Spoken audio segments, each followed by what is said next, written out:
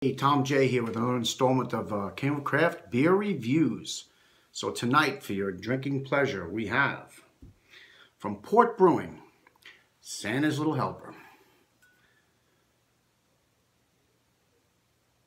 Yes, this is an Imperial Stout. Some stats on this beer. ABV weighs in at 10.5%, so it's a big beer. The IBUs, I checked all over the place. There are none given. Rate Beer gives this an 89, which is very good. And Rate Beer gives it a 99, which is world class. So, yeah, Port Brewing. What can I say? I love Port Brewing. Everything I've had, I loved. Lost Abbey, their sister company. Everything they do is great. I have mucho respect for them. Yeah, you know, get your goofy little Christmas scene on the front here. Now, I'm not sure whether this is going to be like a, I don't know, like a Christmas type of Imperial Stout, you know, with some flavors of that, or it's just a straight up stout. I'm not really sure, but we're going to find out. So with that, we are going to get this open.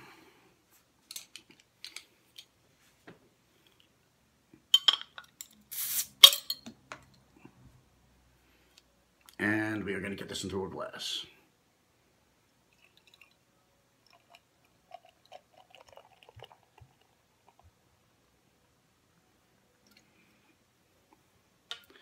Wow, look at that head. I didn't think we were going to get that big of a head. They're going to generate that much, but we did. Okay, so what we have here is almost a 3-finger head. It's a 2.5 finger head of very, very fluffy, let's see, very fluffy, medium tan to like cocoa tan, light cocoa tan type of color.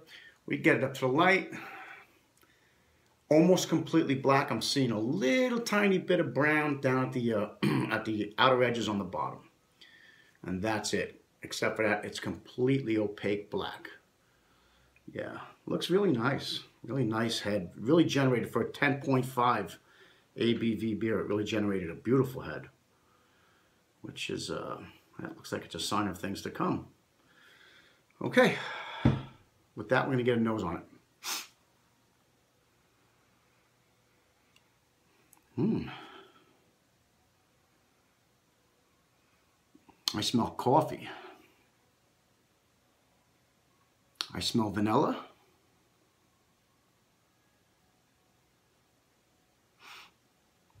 I smell some smoke. I smell smokiness. Vanilla, smoke, coffee. Definitely like a roasted malt, but not a sweet roasted malt. Just kind of like a dry, dark roasted malt.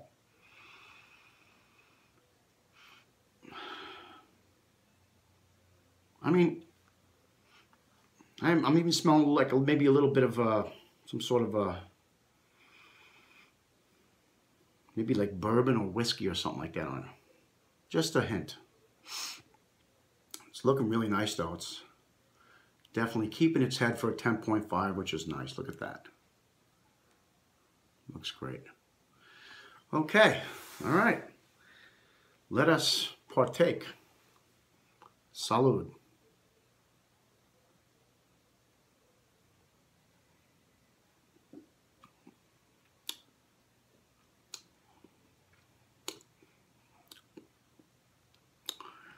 Oh boy.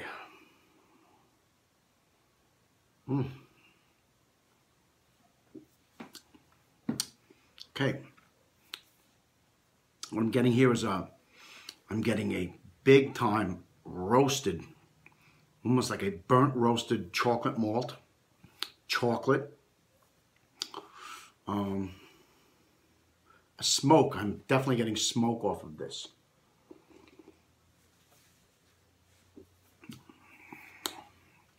Some caramel, some toffee. I'm getting a little hint of little hint of some sort of liquor. It might be like a bourbon or something. Definitely some hops going on here. Some bitterness, which is nice. It's nice. It's not an overly sweet stout. It's actually finishing a little dry. It's like a kind of a drier stout. You know, sometimes you get these sweeter, real goopy sweet. This one has like a dry finish. I wouldn't say it's like an Irish stout or anything, like a dry Irish stout, but it's got a little bit of the characteristics of like a dry Irish stout, but not actually all the flavors of that, but just as far as the mouthfeel.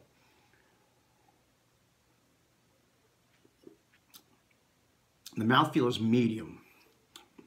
It's medium, it's got nice carbonation. Look at the lacing on this. Yeah, I wouldn't expect anything different from port.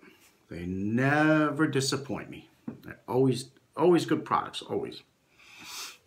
Yeah, coffee, like an espresso coffee, it's like a kind of like a bitter coffee.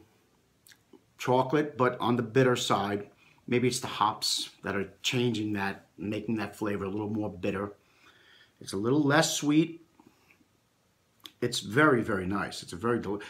I wouldn't say it's I mean, if you look at the label, you're getting the idea that this is kind of going to be some sort of a Christmas treat. Maybe some cinnamon or some ginger or some kind of nice little.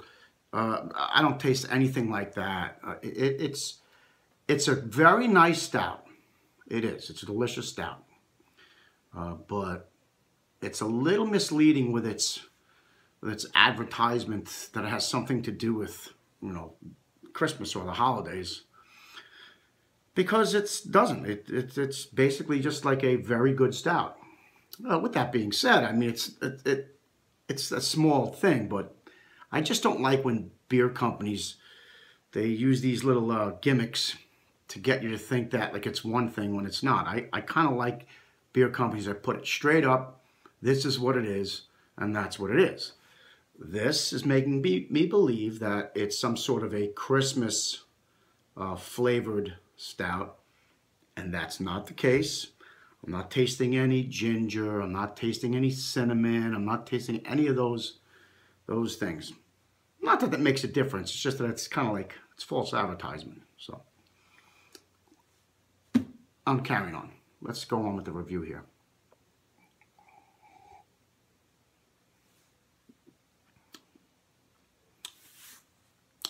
Wonderful mouthfeel. Definitely hoppy. It's on the hoppier side of a stout, there's no question. Which is not a bad thing. Let me see, like, I'll give you an example. Oscar Blues 1050.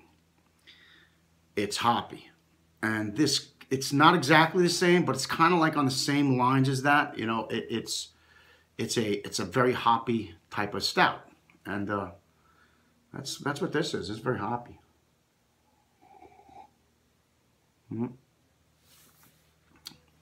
It's not coffee from any coffee additions. It's just I guess it's just the malts, the roasted malts they're using, the coffee type of malts they're using that are creating that flavor. But yeah, coffee, bitter chocolate, caramel, maybe a little vanilla, some smoke, and a little bit of bourbon. That's what I'm getting here. Very tasty.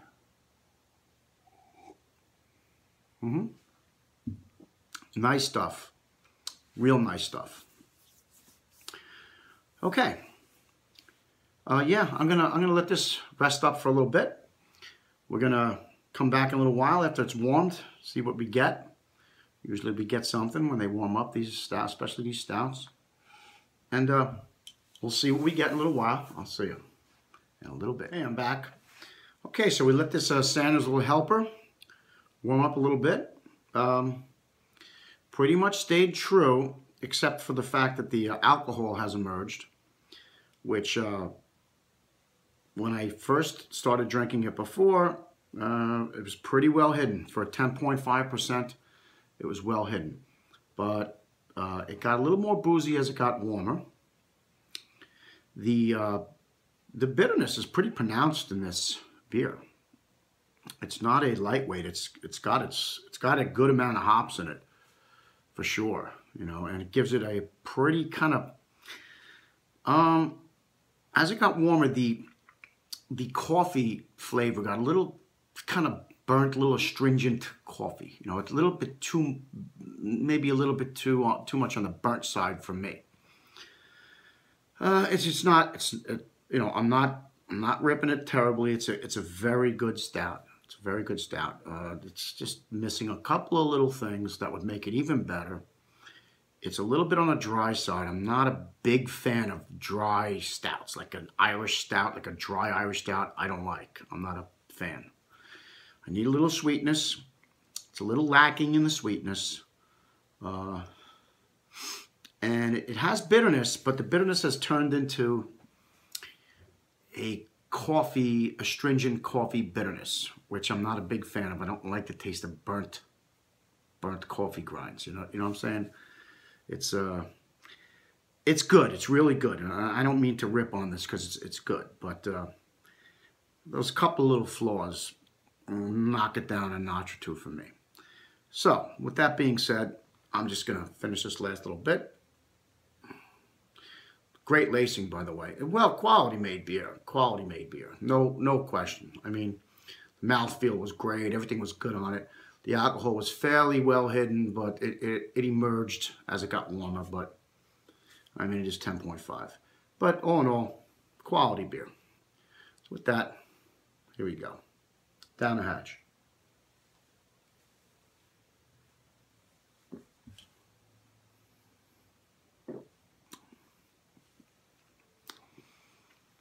Vanilla, maybe a little bit of molasses in there. Definitely some chocolate, but bittersweet chocolate and bitter coffee. Now I'm getting that. I don't know whether it's the hops that are doing it for me. Like I love bitterness and I love hop bitterness, but sometimes when it's overdone in a stout, it makes it taste almost like it's just a bitter coffee, like you're chewing on burnt coffee grinds, and I hate that. That I don't like. All in all, it's a very good beer. It can't get a top score from me. It can't, because it's got a couple of flaws. So with that, we're going to go for a score. Let's see, what do we want to do here? I'm going to give this Port Brewing, and this is probably the lowest score I'm ever going to. I've never scored a Port Brewing below, I think, like 93 or 4. But this is going to go a little below. This is going to go 89 for me. 89, so it's a high 8 out of 10. It was very tasty. It just had a couple of things that went askew there, which you know, for me, didn't do it. But all in all, very, very good. If you see it out, pick it up. It's certainly a good beer. There's no question. It got an 89. That's a very good beer. But for me, it wasn't top echelon. So, okay. So this is Tom J for King of Craft Beer Reviews. I'm going to sign off, and until next time, just remember to drink responsibly, and I will see you next time.